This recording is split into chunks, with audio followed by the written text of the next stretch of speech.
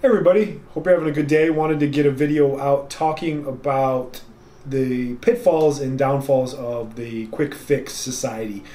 We know all the time that we live in this instant gratification, especially with Amazon and everything like that. We click it, we get it right away.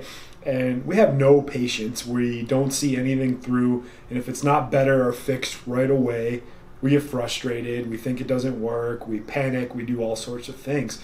So a lot of doctors, practitioners out there are playing to that emotion and to that shortcoming that we have as a society. And they're preaching all these quick fixes. You know, a lot of this thing, especially with stem cells, with injections, with medications, they promise this quick fix that you're just going to take this magic thing and it's going to get rid of your entire problem. And that couldn't be any further from the truth. And it really sets you up for disappointment, especially when you do eventually have to come to terms with an injury, a problem, or some type of life event.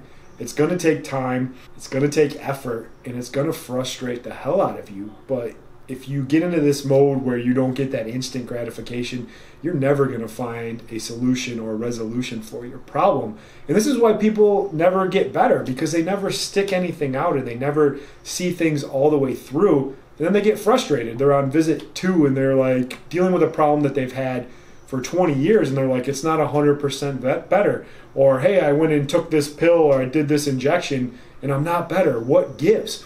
There are no quick fixes. There is always a time component to anything of value or anything you want to get. So if you're one of these people looking for gimmicky things or quick fixes, you're just going to be disappointed because you're not going to get a resolution for your problem. So avoid the quick fix because there's no fix at all. It's actually going to set you up for bigger problems. So hope you're all having a good night. See you guys bright and early tomorrow morning.